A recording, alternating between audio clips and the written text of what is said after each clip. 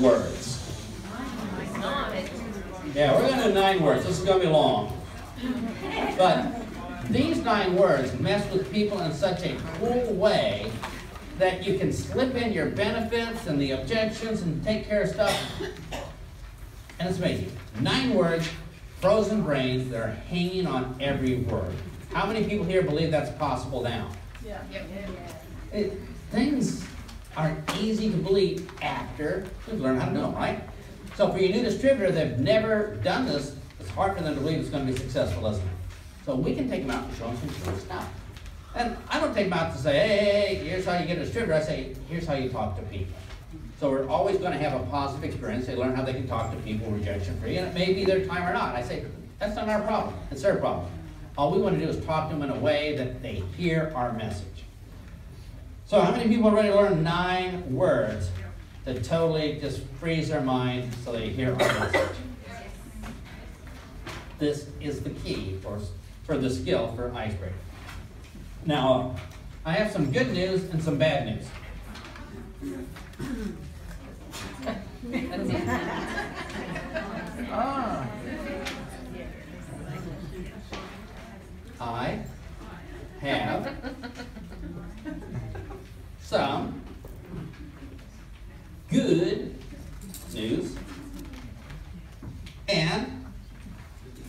some bad news.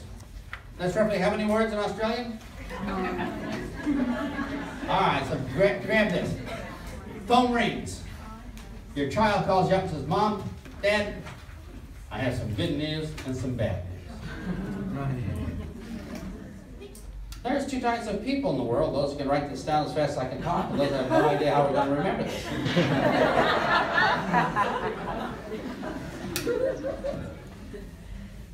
So are you ready? As quick as you can, turn to your partner and do a couple 2 types of people in the world as fast as you can so we can move on to some more. Let's take most people. What decision do you think they make in the back of their mind? Oh, am I part of most people? I'm part of less people. How many people are part of less people? I must be part of most people. I do what most people do. Most people get excited about it. I want to be people that person. Yeah. So just say most people. Most people hate their job. Yeah, I do. Yeah, I'm really negative about that right now. We know what to say next, right? Or most people get the cleanser, also get the moisturizer. Yes. Ooh. Most people start with this pack.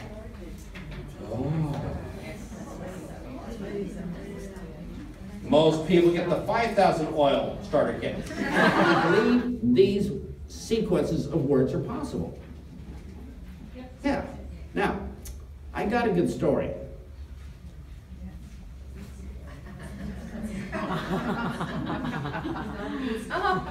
There's a pattern here, isn't there? How many people here would feel comfortable saying, I got a good story? Now, when you say that, what's happening to the other person's mind? Come with the story, come with the story. Now, unfortunately, or fortunately, depending how you look at it, they have no chance. This is probably illegal. When you say, I got a good story, here's what happens. Inside their mind, there are special little compartments. Before the written word, we use stories to pass on information from one generation to another. So we have special little boxes inside of our mind that we can remember stories with. How many people here can remember a story from age 5? They can't remember a date for a history exam 15 minutes later. So you can put a story inside their mind. It'll eat out the inside of the brain until they do something about it. Before you get too intimidated, the 21 words are really 7 words 3 times. Come on, I have to make it so Americans can do it. Now, are we ready? Yeah. So at the end of the presentation, they said this. Sounds good, but I need to know more.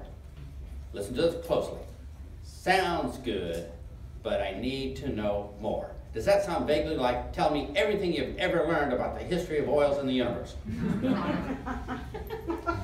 Well, obviously I misinterpreted it, and I give them a long hour-and-a-half presentation while the eyes roll to the back of their head. And you and I don't want to give long presentation, right? We don't want to say, well, let me handcuff you to the chair, keep your eyelids open, let me begin.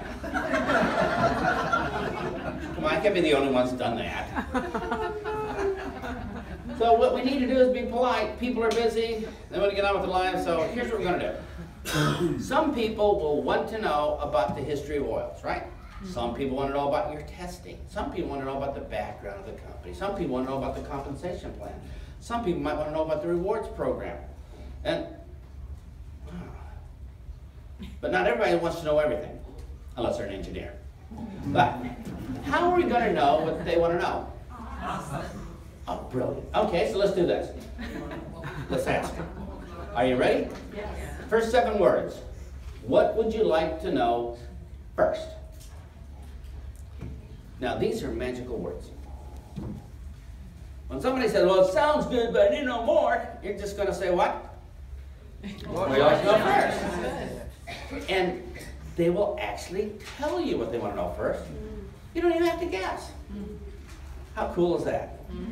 So all you have to do is ask them what they want to know first. They'll tell you exactly what they want to know first.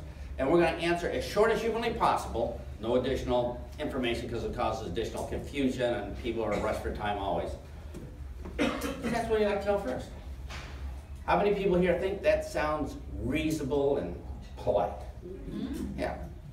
Now, here's the real reason we ask it. Is sometimes people are mean. How many people here have a mean relative? Sitting next to you. Now, I go to visit my uncle, and he's a cigar smoking, used car salesman, and he goes, okay, Sonny, give me your best sales pitch.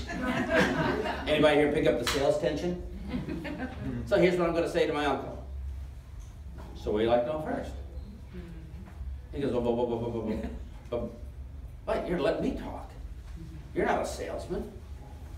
You're actually letting me talk, not some stupid monologue. Well, let me tell you what I want to know first, because this one, and all the sales tension has gone away.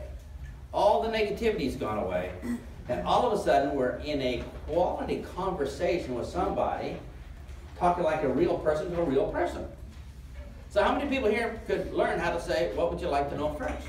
And that's a great way to start a presentation, and nobody's upset. As a matter of fact, they're thrilled that we can talk to them that way. Now, when you say what you'd like to know first, you're going to answer as short as humanly possible. So if I ask you the question, what would you like to know first, you would say, maybe, what's the name of your company? And what would the answer be? That would be the correct answer. And I'll let me give you the correct answer. So, what's the name of your company? And you answered, Young Living. It's an international company in 33 countries. Oh, I don't even have a passport. And they have over 500 someone. Oh, I can't count that one. And they have this cruise coming up. Oh, we get seasick. And all the additional information causes all these problems. We've got to do all this thinking. So just stay with the point. Talk about what they want to talk about, not what we want to push down their throat. So, you say, what's the name of the company? What's the correct answer? And then you will immediately say the next 7 words of your presentation. What would you like to know next? Brilliant. How do you think this up? And you'll just say, what would you like to know next? Over and over and over again until they run out of questions. The average human gasses out at 2 questions. That's all they can think of. Unless you meet an accountant or an engineer, then just poke out an eye and go home.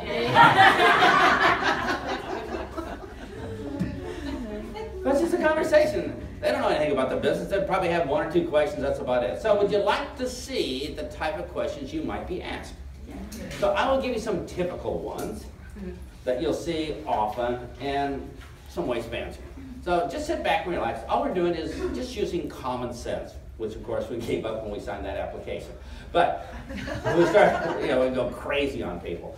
So let's do some questions. So I might say, so where's the company located, huh? And you would say? Newton. All right. So and then you'd say, what would you like to know next? I said, well. Are the products any good? Do people like them? And you would say, yes. Yeah, lots of people like them. What do you like to know next? Could you make a lot of money with this business? And you would say, yeah, quite a few people make money. Yeah, what do you like to know next? Questions already? Uh, uh, um, does the oil come in glass bottles? Yes. So what do you like to know next? Well, how does the compensation plan work? Well, if you have a lot of people using the oils, you're going to make a lot of money. If you have fewer, you make less.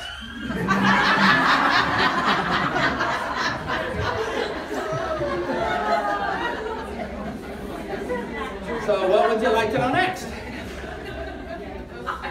Clifton's not here, is he?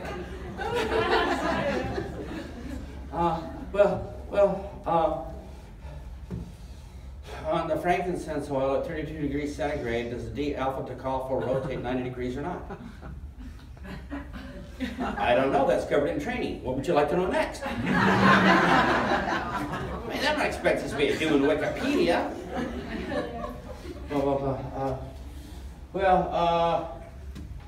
Well, how much does it cost to get started then, huh?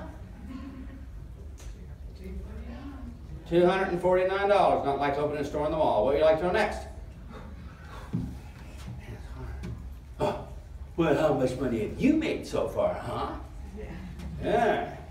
Well, I'm just starting the business. It'll take about 6 months, I'm making some good money, and I'm going on a cruise. I just wanted to know if you want to join with me so we could cruise together, or if you wanted me to send a postcard to your home.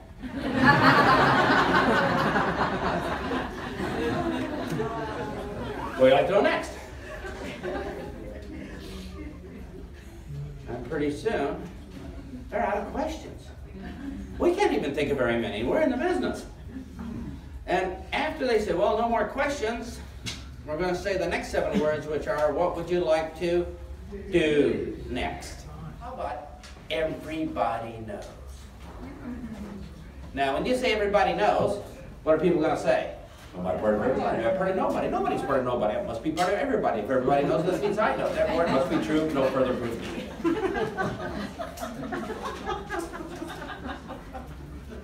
Because everybody knows essential oils are awesome. It must be true. Well, everybody knows peppermint gives you great breath. Oh, yeah. Guess so. Yeah. And everybody knows we hate stuffing chemicals in our children's mouth twice a day. Oh, yeah, this is awful. Terrible.